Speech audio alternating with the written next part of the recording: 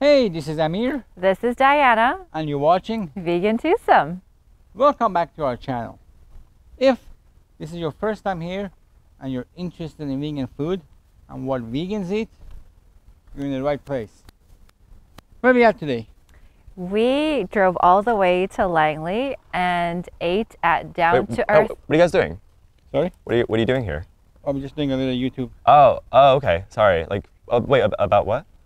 We review vegan foods and we put it on YouTube. That's a job? It doesn't quite pay, but okay. But it actually costs money more than it pays. Yeah, okay. But vegan food, right? Yeah. Vegan. I'm actually vegan. That's wild. Seriously? I'm just taking a hike through here, and you guys are doing a vegan food review. Crazy. I'm vegan. Well, that's nuts. Do you want to join us? I mean, okay. Like, what do I have to do? Just stand here right Oh, here. okay. That's easy enough. Stand here and introduce yourself. Hi, my name is Jordanvegfood. It's my last name, Vegfood. Vegfood. Vegfood. Cool last name. That's pretty nice. cool. Yeah, I chose it myself. and what are they watching? We're watching Vegan Threesome. Boom. So clearly now the whole thing was set up. You couldn't tell because we are just amazing actors. We're just so natural. And so natural and just in the moment. And we have a special guest, Jordanvegfood. And tell me where we are today. We are eating at Down to Earth Plant Parlour in Langley. We drove all the way from Vancouver. It took us quite a while. And what did you guys think about the location? The location was really nice. Not that big. They had about, what was it, five, 6 tables. Nice, homey. No, more than 5 or 6. 7? No, more than that. Because there's a whole big table as you come in. They had the 2 side tables by the wall, which sat 2. Then they had the booths, 1, 2, 3 booths. Then there's a table around the corner and the big table we sat at. So yes, 7 or 8. 7. After counting, yes, 7 or 8 tables. But some of them are big tables. Right, I guess I'm saying. true. It wasn't like, and That's true. yeah. You had like a whole And family they had a there. patio. Oh yeah, there Oh, was. they did. Yeah, That's you're true. right. So That's nothing true. more than 7. Yeah.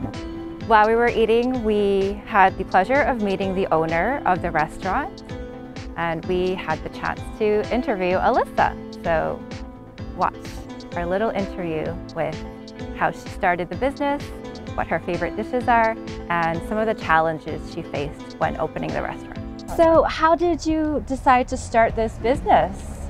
So in 2017, my daughter and my mom had some health challenges and that were completely different. But at that time, my daughter decided to go vegan. And then as a family, we all jumped on board and we could really see how the plant-based lifestyle really benefited our health, or overall mental well-being. And that's how we got started. And we used to go to Vancouver all the time to try different food, and we just thought one day as a family, we're like, it'd be really cool to have a place out in our own community where we could share the lifestyle that we have, and so that everybody can experience it. And did you have a background in the restaurant business, or is this completely something new that you're exploring? So I did. I actually started when I was 14, and I started in a family business in Fort Langley. So it's kind of cool. I won't tell you how many years later we are from 14, but it's kind of really neat that it's come full circle and that we now have a family restaurant. And you had mentioned earlier that you opened the restaurant last year before COVID. About 4 months, yeah, before COVID, yeah. And what do you think of the challenges of COVID? And now that we're getting back to normal, what do you think of the situation now? It's challenging enough, I think, with staffing and learning the business as a whole, but having to pivot and turn as many times as we did and be strong for our team. Our team is like a family, so I think that has definitely taken an emotional toll, but the fact that we're seeing the light at the end of the tunnel and coming through it, I feel like we're all stronger. I think we can survive anything. We've got an amazing community, and if it wasn't for them as well, we wouldn't be here. So very thankful for them. Yeah. I noticed on your website something about Nonas. Yeah, so we actually, last October, we decided to get on board with a delivery system, so with DoorDash. And at that point, we thought it would be fun to do a ghost kitchen out of our kitchen as well. So we did a virtual kitchen that was called Known as Vegan Cucina, and a full Italian comfort line going right into to the winter time. So yeah, we did that, and then we would again switch gears with our menu online. and we'll probably be bringing that back in the fall. Oh, that's once exciting. we have more staff. And yeah, as people go back to school, we're really trying to hire more people in the kitchen and make sure that we have the people so we can execute it the way that we want to. But it's delicious. Yes, I love Italian food, Yeah. so I was like, I want to try that. And my mom's side is Italian, so Nona's is, that's what we call my mom, is Nona, so it's a really celebration of my mom. Awesome. Yeah. Last question. What are your favorite things on the menu that we should try? Yes.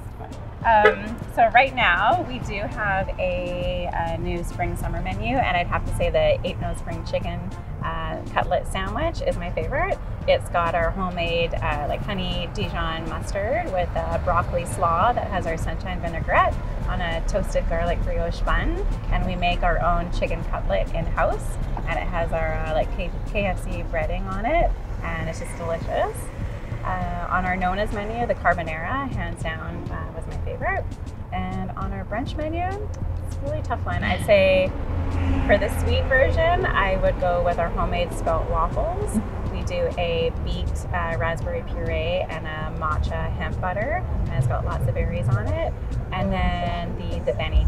I think, yeah, the Benny is definitely my favorite as well. Yeah. Yeah. I'm excited to try some of the dinner, lunch menu items. For sure. Yeah, that's awesome. Yeah. Come back up. Yes. All right. Thank you, Alyssa, so Yeah, much for the thank you so interview. much. It's nice to And we meet have you. really enjoyed our brunch today. That's awesome. Thank you. Okay, bye. So the foods, what do we get? We got three different. Oh, we got drinks. Let's as do well. drinks first. Yeah. I got the latte, What kind of latte? almond latte. Yes. I'm like, what do you? How many different kinds are there? I got the almond latte. And I got the almond mocha. And I got it was a golden turmeric latte thing, and I made it dirty, which is adding an espresso shot. Did you know that? I did not know that at the time. I know that now. So It was good. I'm not like a fancy latte person. I usually just got like iced coffee. If I'm getting coffee, I don't need something. Sure. I don't need the fucking the frothy. Can I curse? Yeah. Oh, yeah. I don't need the fucking froth and like all the syrups and the color. Keep it simple. yeah. What do you think? So give it yours. We didn't try yours, so we can't score yours. Yeah. Right. Yeah. But score out of 5. Right now? Yeah. All right. You go 1, 2, and then you. I've seen it. I know we set it up. I have no idea actually. All right. Okay. Yeah. So it's like rock, paper, scissors, and you do a shoot or no shoot. No shoot. Okay. Rock, paper, scissors. 3. A 3 out of 5. I'm not like a big drinks person, you Right. know. The latte was alright. It wasn't the best latte I had, but it wasn't bad either. I was, almond, normally makes the drinks a lot sweeter than I felt this one was. So it was alright. What do you think of my almond latte? I didn't think it was a good almond latte. There wasn't very much of a coffee taste to it. It was more the almond milk taste. Right. So, For sure. Yeah, I see that for sure. yeah. Alright. All right, let's You do? read your almond latte. 1, 2, 3. What'd you do? Oh, I give it 3 as we well. all gave our drinks our 3 so far. Okay. And my almond mocha. I liked my drink more than Amir's. It was chocolatey. I could taste the coffee. Almond milk went well with it. What did you think? I like yours as well, but again, as far as mochas goes, I don't think it was the best mocha I've ever had. It was decent though. All right, let's rate it. 1, 2, 3. At Down to Earth, they only serve brunch on weekends, so we shared 3 items. We ordered 2 savory items and 1 sweet item.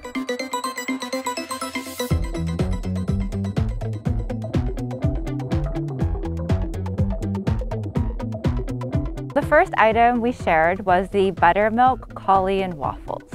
So it was fried cauliflower on top of some spelt waffles. This was a gluten-free dish. And on top it was sprinkled with vegetables like bell peppers, edamame.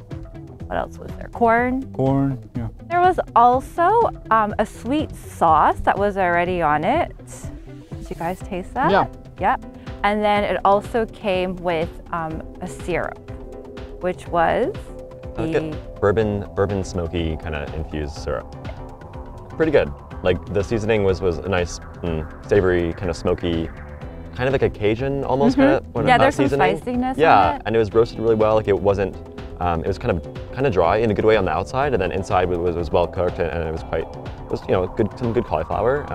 It wasn't like a saucy cauliflower. It was very much like a dry spice kind of rub cauliflower. They were going for like a chicken and waffles, like classic cauliflower, which I've seen at other places. And the waffle itself was gluten-free, but I didn't really notice it too much. Besides, visually, it looks like a thinner waffle. And in contrast to the French toast, which we'll talk about later, the waffles were very much like very thin and almost soggy. And I don't know if that's because you mentioned like almost like they had a sauce or like something on it already.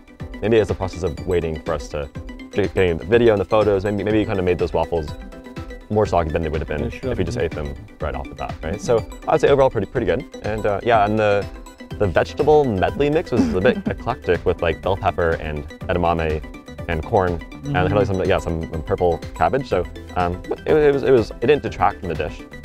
I wasn't really sure. Like I noticed you had a whole pile of all that stuff left over. So I don't think I'm not really sure what the role that played there. But yeah, overall pretty good.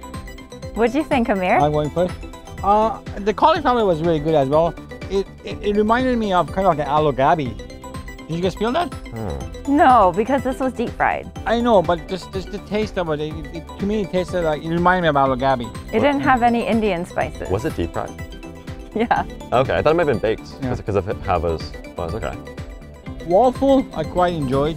I know what you mean about them being gluten-free, but I feel like most waffles you get, like frozen waffles you get that are vegan, they tend to be gluten-free. Yeah, just that overlap. They're just kind of. That's what I normally get anyways, and I quite enjoy them. The vegetables, like you said, I don't think it belonged at all. It was like really out of place. Like you said, I didn't even eat most of it. I was like, this doesn't go with this at all. I actually not a big fan of chicken and waffles in general. And this one, it had a lot of extra vegetables, which I found was weird. I was the one who was plating everyone's dishes, and I didn't give myself any vegetables.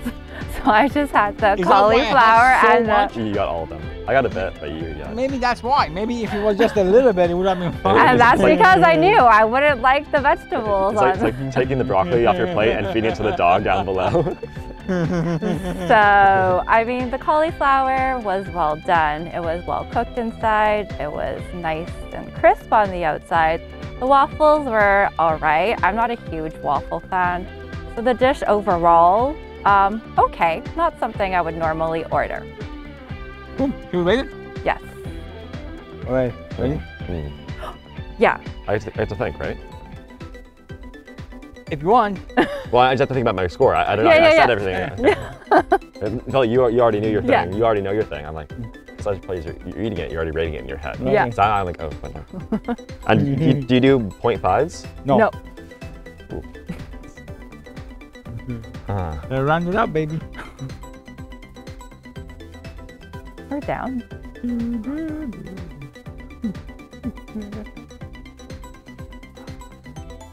All right, you know what? Sometimes you gotta break hearts. All right, okay, yeah. I'm ready. Sometimes you gotta break hearts. Yeah. All right, ready? So rock, paper. One, two, three, and then go. Okay. 1, 2, 3. Oh my God! Consensus! All right, what's next? Next, we had the beni, which is another savory item. I quite enjoyed the beni. Benis are one of my favorite breakfast items to begin with. Instead of having a bread or a biscuit, they had used some kind of a hash brown. I thought it was a. Is that what it was? It was a rosti. What's a rosti? It's kind of like a latke. Oh, okay. All right, what's like a hash brown? Like you make shredded hash brown. Is that a latke? It's similar. Why don't you just use words that we know? Yeah. That's not what it's called on the menu. They call it latke? Rosti. Also the menu, weird stuff going on. Like not weird, but like using weird words. Right. And like they're describing the ingredient, like the waffles are made with like Anita's flour. Yeah. Like, do I care whose flour it is? Like not. Right. No, I agree. So what is it? Rosti. Not hash brown. No. It's like a hash brown. It's rosti, which is, I'm assuming, another word for a hash brown, because that's what it was. It's French for hash brown. Yeah. Is it? No, yeah. The Hollandaise sauce was really good. Overall, pretty good dish. I enjoyed it. What about you, Jordan? What did you think? I thought it was pretty good. I'm also a fan of bennies, as they're kind of one of my go-to, along with breakfast burritos. Probably one of my go-to breakfast items. And yeah, the hollandaise sauce was quite good. I think cashew base, and the kind of the rotzi, the hash brown thing was good. But again, I kind of mentioned this earlier. I like a nice classic English muffin. So I mean, it was nice, but you know, I don't know. I would have taken an English muffin, and the actual egg, which I assume was kind of a tofu type egg. I feel like there wasn't much flavor to the egg itself, but the sauce was pretty good. But then they had some weird kind of grape tomatoes, or kind of tomatoes on the side, and they had ketchup dolloped around, like where a tomato might be. They'd alternate, and I kind of got frustrated because I was eating my benny, and just kind of inevitably, because we're sharing plates and things are moving around, there'd be ketchup kind of mixing in with the benny, and I would never put ketchup on a benny. So I feel like I had no choice. Like I didn't agree to this ketchup being on my benny and mixing with the flavors. So yeah, so I wasn't a fan of that, and maybe I would have said no ketchup, or I just don't know why they would put ketchup there. The next time you get that dish, you would say no ketchup. I would say no ketchup for sure. Yeah. And Diana, what do you think? I love bennies. It's also another one of my favorite things to order. And this one was a pretty good version. It had spinach, tomatoes. The ketchup was a little bit odd, I agree. I don't put ketchup on my bennies as well, but I guess maybe for the potatoes? That's what I'm guessing. Oh yeah, the worth potatoes. The rusty. Oh yeah, the rusty. Forgot about that. The hash browns. 1, 2, 3. Oh, me and Amir agree. Oh. There's the ketchup for me. All of the items for brunch came with a shooter, and today's shooter was the watermelon lychee. What did you guys think of the shooter?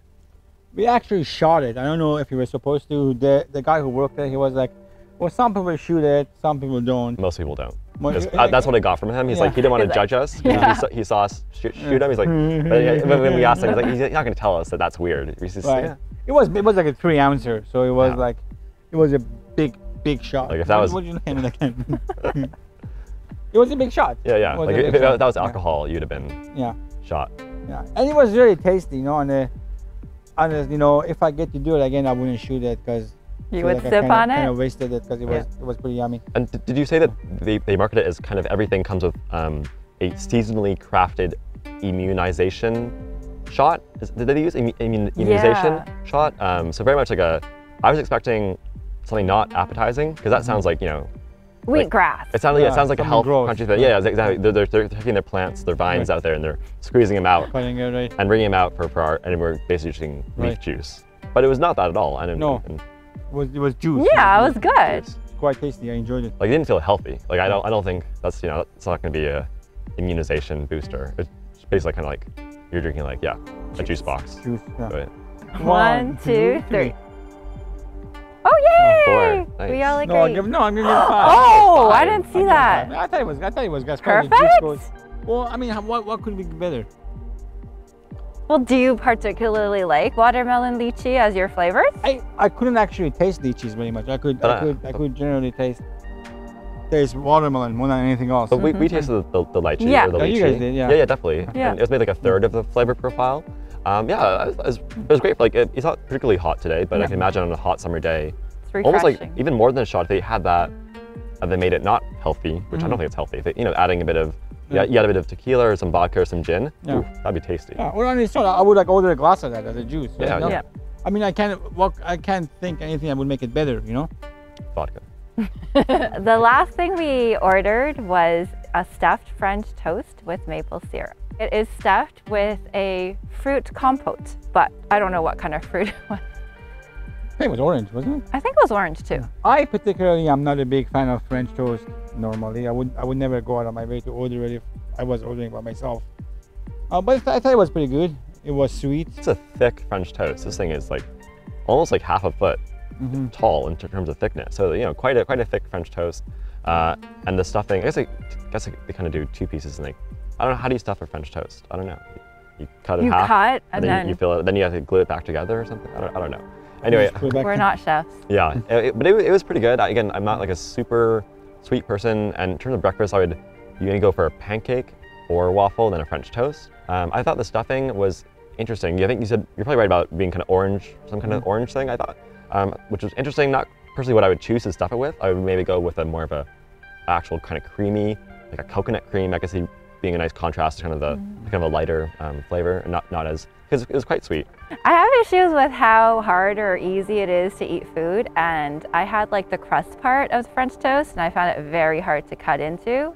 I didn't eat the crust in the end, I just left it. Not a big fan of sweet items for brunch. I prefer savory, so not an item I would normally order, but it was interesting. I haven't had a stuffed French toast in a very long time, so something different.